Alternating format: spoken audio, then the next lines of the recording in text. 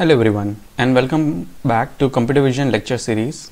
This is lecture 7 part 1. In this lecture we are going to talk about epipolar geometry. We are going to introduce some concepts of stereo vision and then calculate some disparity map and then see how we can evolve, or how does the epipolar geometry evolves from that perspective. And then in the second part we are also going to look into so at the end of this part you will see that we are going to compute some essential metrics and subsequently introduce the fundamental metrics as well. And from that point on, in the next part we will explore how to estimate the fundamental metrics using an 8-point algorithm, as well as how we can do some robust model fitting with Ransac. Okay, so let's begin. This is a simple stereo system. Here our aim is to recover some depth by two different images. So you capture two different images of the same scene, and so when you move around and take another image without changing the camera and knowing the distance that you moved, you are capturing a bit different image, which is usually called stereo image pair.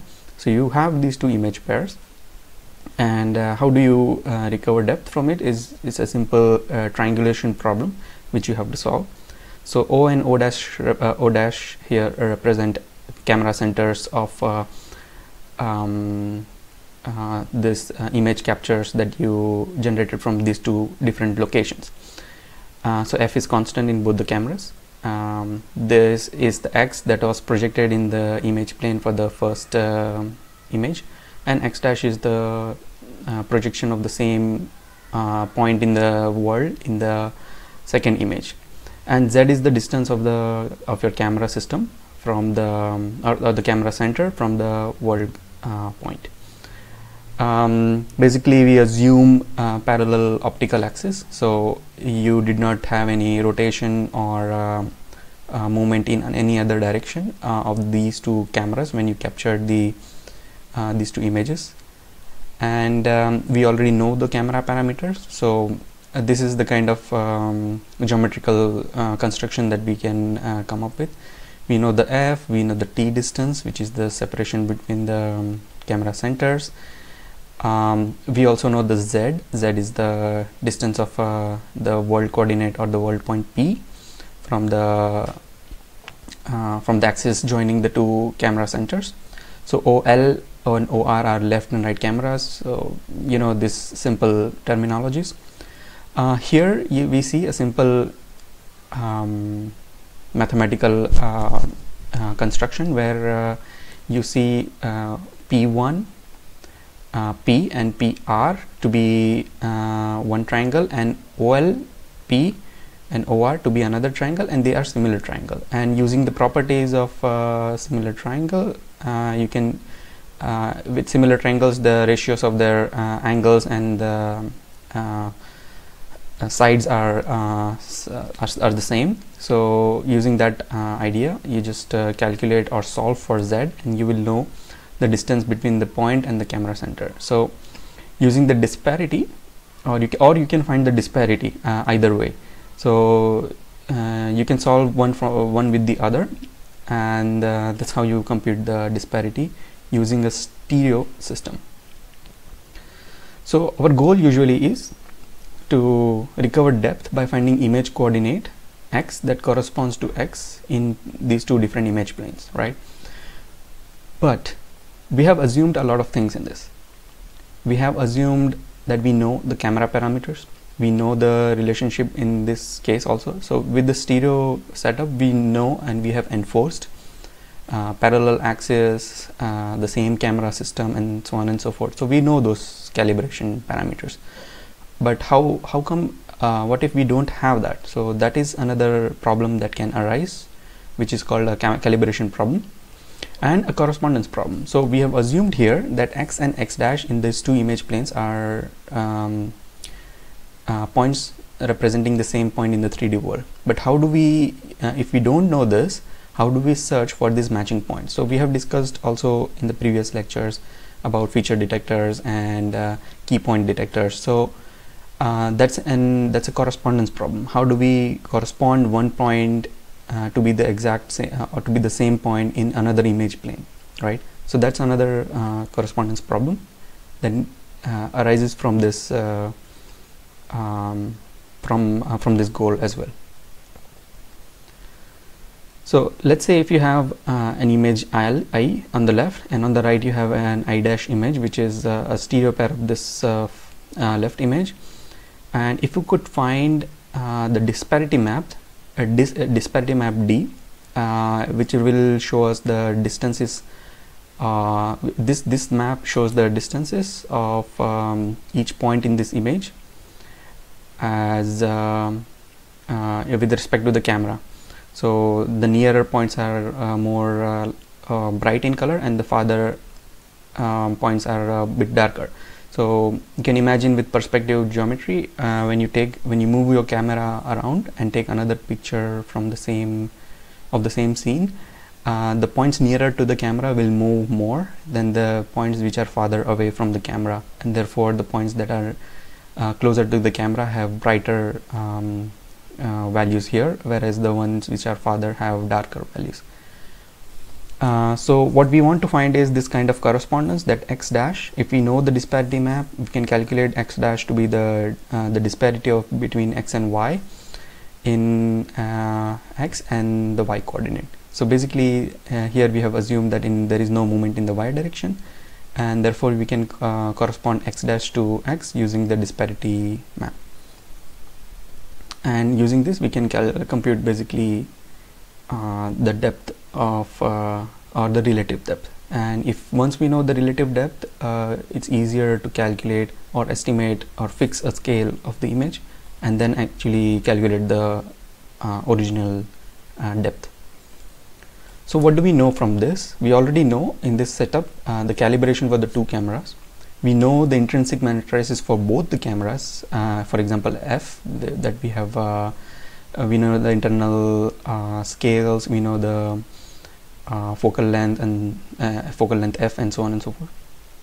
And we also know the baseline distance t in parallel camera case. So in the stereo setup here, we know this distance. So this is the distance t between these two cameras, which we already know. And r and t, rotation and translation of the world coordinate or the of the cameras, if the camera systems are not parallel, then r and t are usually also known, because we know from which points we are capturing both the images. And for correspondence for every pixel, we need dense correspondence, but we can find that dense correspondence, and we can find for each point which point in the other image corresponds to the original point. So these are the information that we already know. And yeah, so where do we search? So that's the for solving correspondence for every pixel, where do we search? Where do we start the search? Any two image pairs can have any number of combinations of perspective views, right? For example, in this case, this point or this object corresponds to this object on the right image. So let's say we fix these points, and then but our search space is quite large in this case, right? It's not easy to find where this point will correspond to in this image, right? But what if we have a way to find out where a point in one image can lie? What if we are able to reduce the search space? So let's say, for example, you fix this object here, and you want to find the correspondence of this object in this image. You can do a feature matching or template matching, apply template matching algorithms, and find this point across these images, right? But it's very exhaustive, and it's very computationally expensive and naive approach. It is not grounded into any theoretical background. And the more important point is that sometimes it happens that these images are not so clear, that they are taken from the same image. Second, sometimes there is occlusion, sometimes it's not possible to see this image in the same scale in the other image. So there are a lot of issues here. So what if we can reduce the search space? So that is what epipolar geometry brings into or tries to solve this problem. So what is the key idea of epipolar geometry? The key idea is the solution, which is called epipolar constraint. So we will talk about how we can develop this constraint. So what does the epipolar geometry says? Let's say you have an image plane pi here, and pi dash is another image plane. P is a world point. O is the camera center for the image plane pi, and O dash is the camera center for the image plane pi dash. The epipolar constraint says that let's say through this camera you're viewing this point P. Now this point P can be anywhere in this line. It could be P2, it could be P1, or it could be P. So when you look at this P point in this image, we don't know the distance of this P point, right? But let's say you have you view the same point P on pi dash plane, and you want to search where P could be, and P could only lie along this line, right? It could not lie anywhere else, and this is what epipolar constraint is about. From the perspective of O dash camera system, P can be found only along this line. It could be P dash, P1 dash, P2 dash, and it can be only on this line. And this is the line on pi dash plane where the possible correspondences of P can be found, and or the potential matches for P could be found. There is a mistake here. We are talking P, but we are writing X, so please bear with me in this case. X is a generic name that I'm using for any point in the world. So capital P will be corresponding to capital X. Small x dash will represent P prime. Small x represents here P. So again, what does epipolar constraint says? That any point P in one image plane can lie along can be found, or its correspondence can be found along this L dash line. And similarly, any point P dash in pi dash plane can be found along the epipolar line, or along this line L in the plane pi. That is what the epipolar constraint is. Some definitions here, some notational definitions. O dash, the line that joins the two camera centers, is called baseline. The projection of O on pi dash plane is E dash. This is an epipole. Similarly, another epipole is E, which is the projection of O dash on the plane pi. And basically these are epipoles, and they're basically called projections of of the other camera centers. Or you can also imagine the intersection of this baseline along the image plane, and wherever they intersect, that is those are the epipoles. And epipolar plane is the plane connecting the camera centers as well as the world coordinate, or the world point P. And epipolar lines are the intersection of the epipolar plane with the image planes, and they usually come in not usually, actually they always come in corresponding pairs. It is possible that they overlap, but they will always be in pairs, because it is obvious that when this plane intersects, which is formed by these two these points along the epipolar plane, when it intersects these image planes, it will always intersect, and it will have a pair, and that is why they will always come in corresponding pairs. Okay.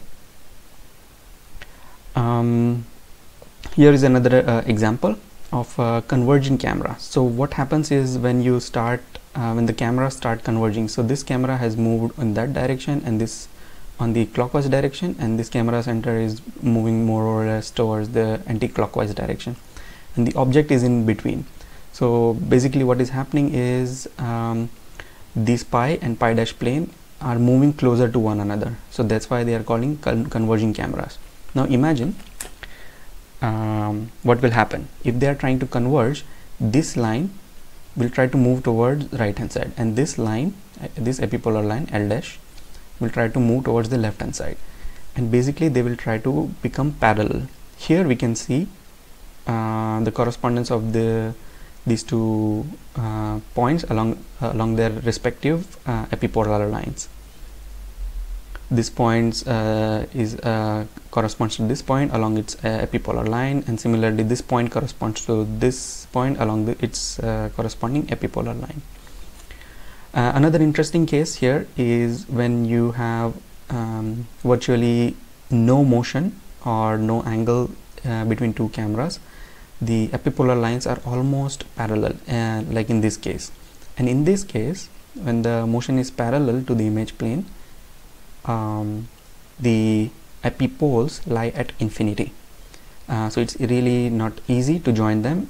Essentially we say that they lie at infinity. Can you imagine a case where epipoles or epipolar lines are not possible to be made? Can you imagine? Think about it for a moment. There might be cases where it is not possible to recreate the epipoles. Sorry, not recreate, to create the epipoles or to find their corresponding epipolar lines. What could those situations be? They are simple to imagine. One example we already saw before, where let's say there is an occlusion. In those cases, you don't see the object, and therefore there is no correspondence. Although you know in hindsight that maybe it is obstructed and the point is actually behind it, but when you use this correspondence algorithms or feature detectors to find this feature matches, it will be not matched because it's not visible. So in those cases it will be missed, and there will be no epipolar lines for the corresponding points. So it is possible, but we are not but we will see how to get rid of these problems, and these are practical problems that can be taken care of. Another interesting example here is the forward motion. So let's say you're going inside a tunnel or coming out of the tunnel. So basically you're keeping your camera system parallel, and you're moving towards the direction of the depth, and in that case your epipolar lines are like stars, not like stars, but like rays going away or going out of this point. So you can imagine that when you move a step closer in this tunnel, these points will move away. Basically this point will be visible more closer to you, and this point will be visible more closer to you in the next frame, and so on. So it's easy to see how the epipolar lines will evolve, or they have the same coordinate, or they have the same shapes along like the coming out or going away outside the image plane. And the points, they basically move along these lines that are radiating from this point. Essentially this point is your epipole. In both the cases it's at the same location for both the camera centers. So this is a very interesting example of epipolar constraint. So what is epipolar constraint useful for? To start with, to finding x. So if you know, so finding x is basically what it means, the the world coordinate or the location of the point in the world scene. If you know small p here, so if I know x here and have calibrated cameras, so basically you already know in advance what is the focal length, what is the intrinsic parameters of both the cameras. Let's say you have two different cameras, k and k dash, and you also know the extrinsic relationship. You can restrict your x dash to be along L, so you will always find your x dash along L dash, and this is how you will find the location of x, or the location of your original point in the world plane, 3D world plane, and also will be able to calculate the disparity for the stereo matching pairs.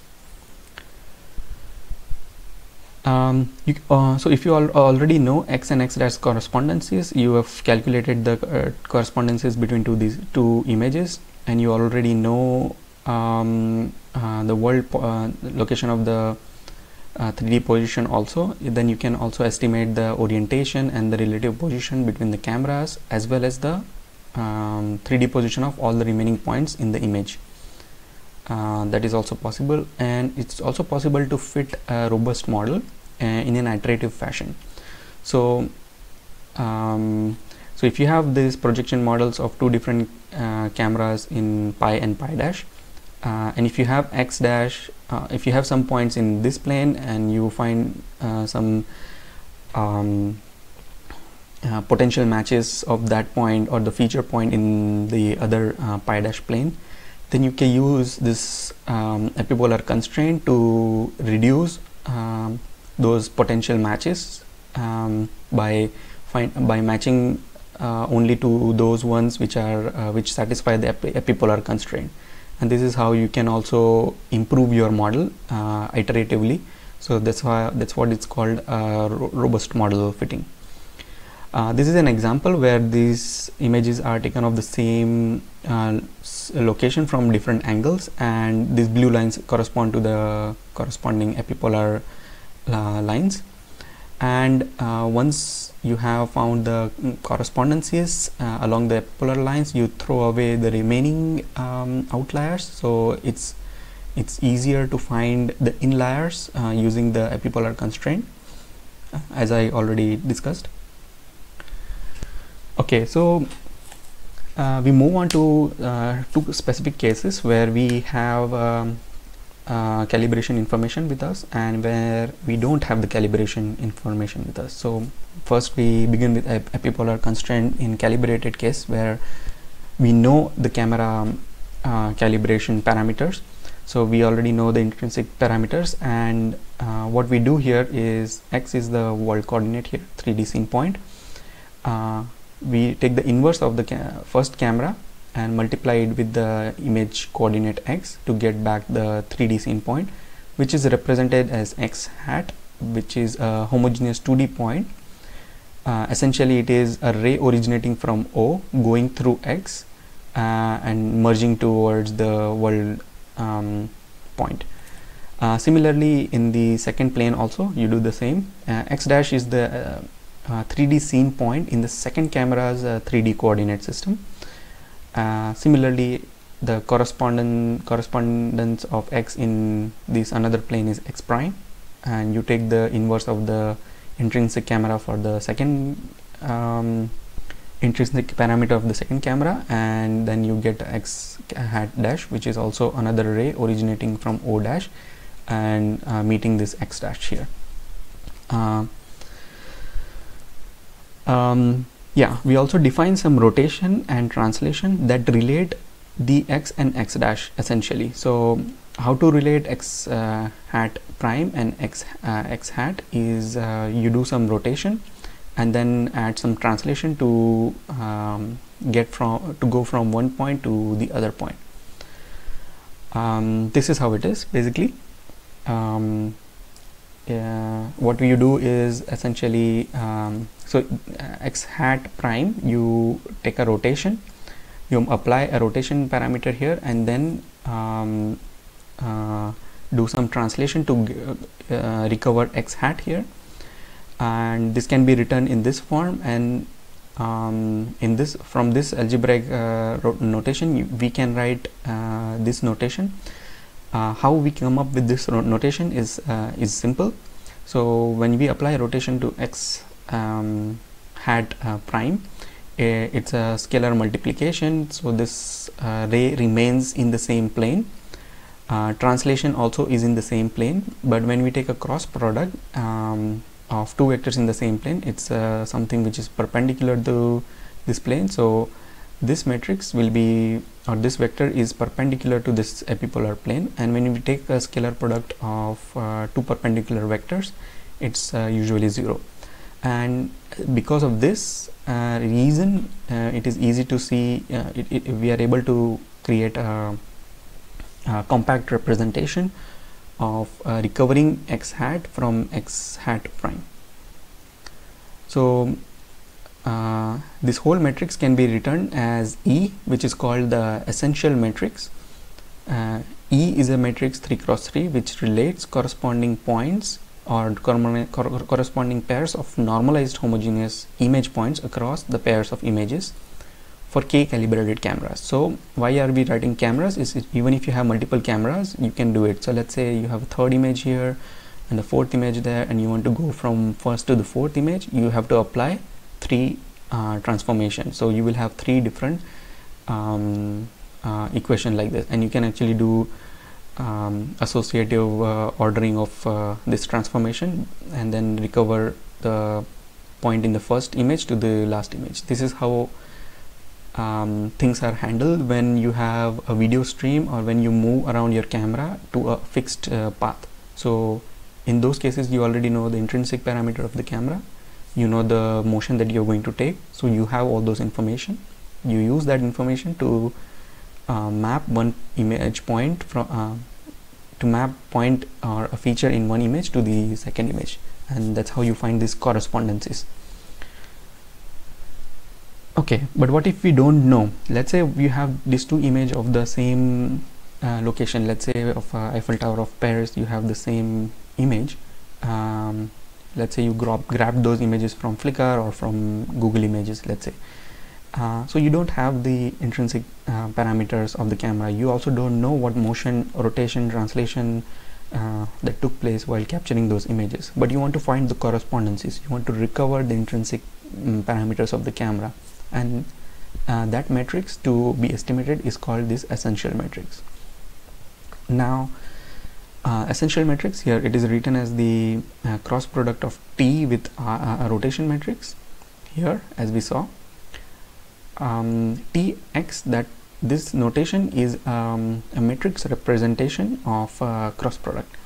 So a cross product is defined like this, and it can be written in the matrix form in this manner. It's a simple mathematical trick to write cross product in the matrix notation. The reason why we are doing this is because we are handling here everything with matrices and vectors, and so it's easier to let go of the cross product notation and write in a matrix form, and that's all it is. It's a small trick. You can go to the this link to learn more about how to convert the cross product notation into a matrix representation. Okay, so let's look at some properties of these matrices and see what we can learn from there. This translation matrix here is actually can be written in this form. So if you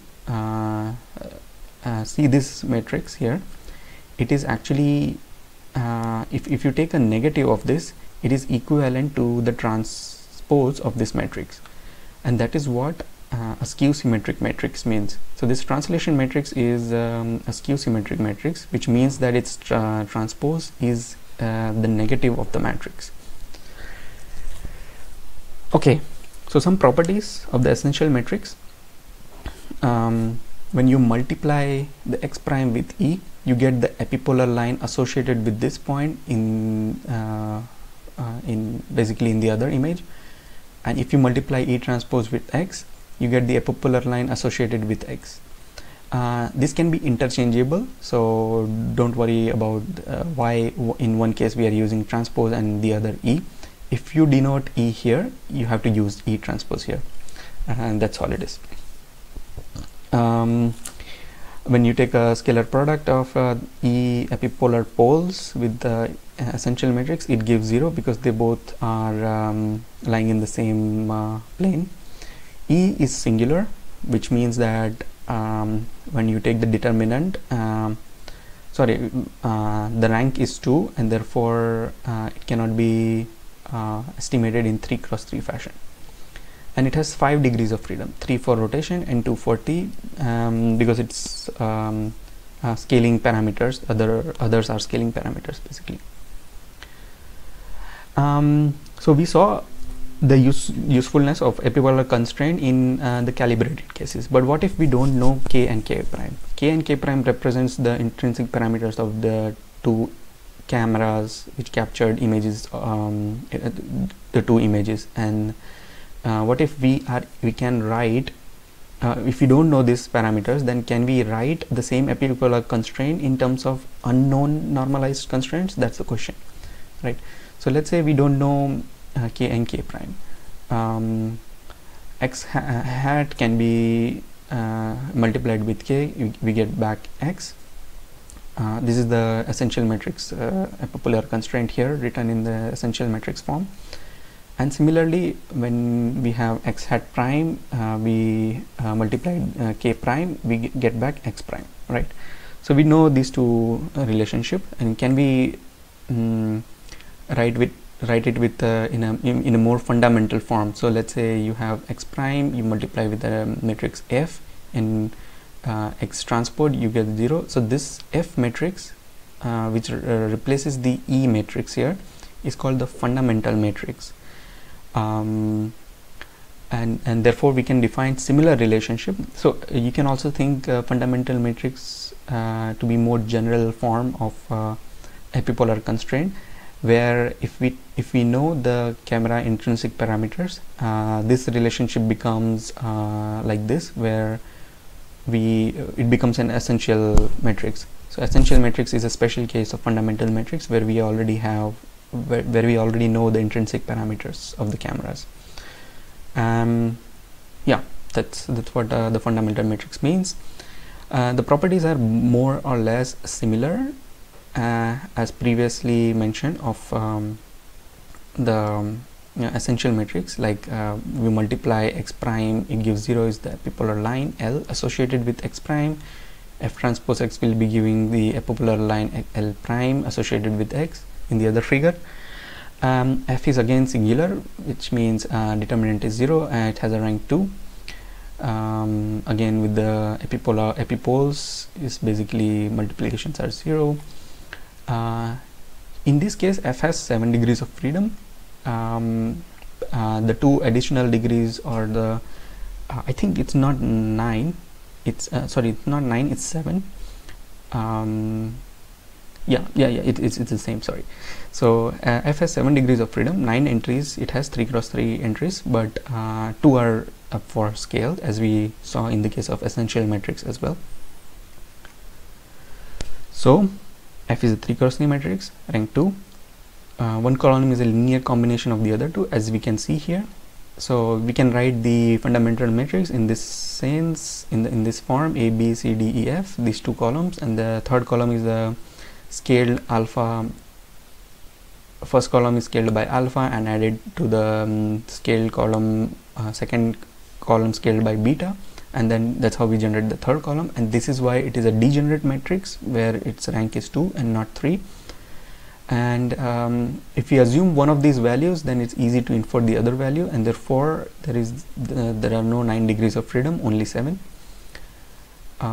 Given X projected from X into image 1, F constrains the projection of X prime into image 2 to an epipolar line. This is the constraint, or the epipolar constraint that that we have been discussing until now. In the next lecture, we will see how we can estimate the fundamental matrix, and we can actually estimate each and every point, and then we can recover the camera parameters. And if we are able to find the camera parameters, basically we can calibrate different so we will know the calibration of the cameras, and if we know that, then it's easy to translate every point from one image to the other image or find their direct correspondences. Yeah, so we will see in the next part how to calculate the fundamental metrics, as well as how to do robust model fitting using Ransac algorithm. Thank you.